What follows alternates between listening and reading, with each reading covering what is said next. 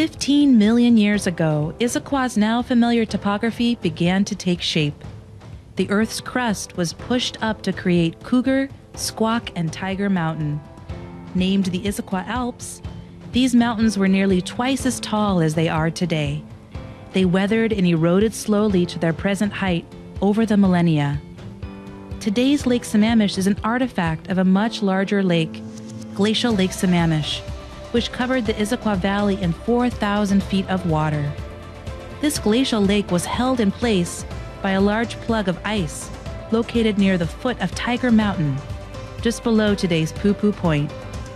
Roughly 12,000 years ago, this ice plug suddenly collapsed, sending the water of Glacial Lake Sammamish swirling out of its basin like a bathtub draining. A broad, flat valley was left in its wake. Thousands of years passed.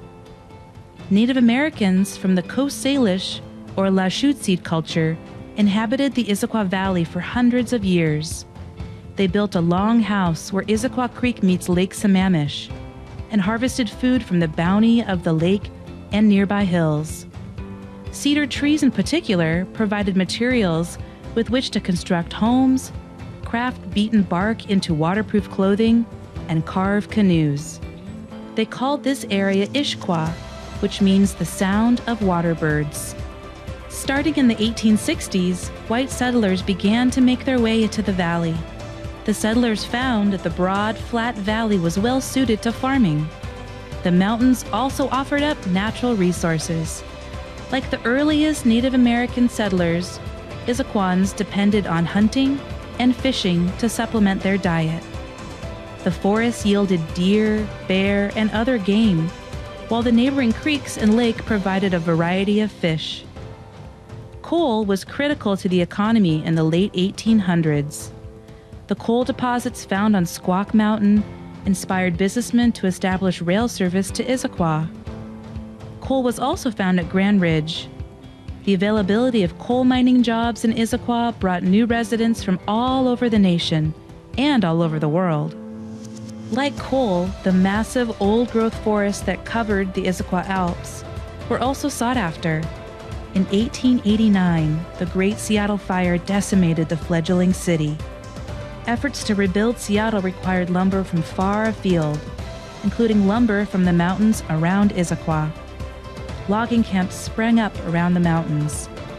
Poo-Poo Point on Tiger Mountain was named for the sound of the steam whistle, warning workers that the steam-powered donkey engine was about to fire up. While coal and lumber were harvested from Issaquah's hillsides, the broad, fertile valley proved ideal for dairy farming. By the mid-20th century, many Issaquahans worked in one of the local dairy farms or at the Alpine Dairy, today's Dairy Gold. In 1937, Issaquah Salmon Hatchery opened. Built through the Works Progress Administration, the project provided local employment and bolstered the local salmon population. As the automobile came into greater use, life in Issaquah began to change. Operating a small family farm became more difficult, while land values rose. The construction of new roads, like Interstate 90, changed the familiar landscape.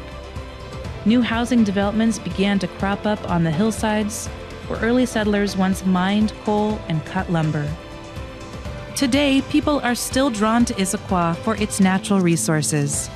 Rather than mining coal, harvesting timber, or farming, we now walk outside to hike, mountain bike, kayak, paraglide, and enjoy the annual Salmon Days Festival, celebrating the return of coho, chinook, and sockeye salmon to our local streams and creeks every fall. Many things have changed over the past 125 years, but Issaquah's natural beauty and sense of community are timeless.